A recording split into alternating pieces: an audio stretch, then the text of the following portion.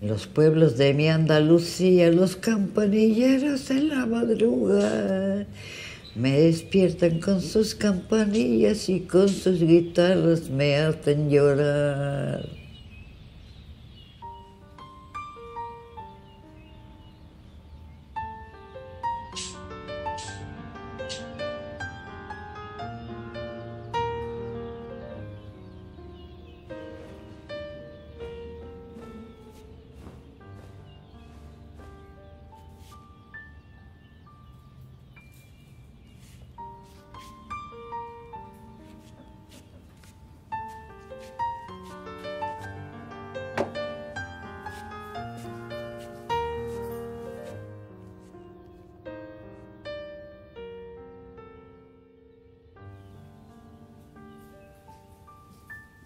Yo escribí un libro, usted lo leyó, ¿no?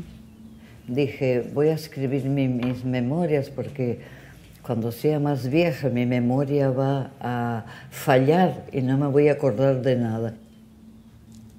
Me lo publicaron. Se vendió 100%. Me quedó uno para mí. Yo nací en España. Claro, al año de nacer, mis padres fueron a la Argentina. Bueno, vivíamos en 5 lugares. Yo tenía y no tenía amigos. Y entonces tenía una amiga imaginaria que se llamaba Lela, que era un palo.